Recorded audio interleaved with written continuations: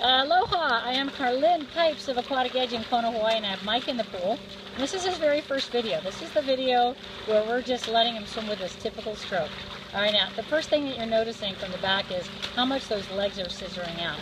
And most people just think that you're a bad kicker. But actually what's happening is the front alignment is causing the back alignment to go crazy. And this actually happens every time Mike takes a breath. So he takes a breath, hand comes in towards the center, he falls on that, his hip falls, and then his feet scissor out.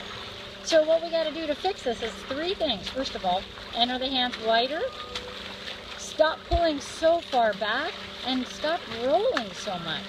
So kind of soften up those shoulders, and the other thing too would be obviously, don't breathe as often. So fix the breathing and you'll take fewer breaths.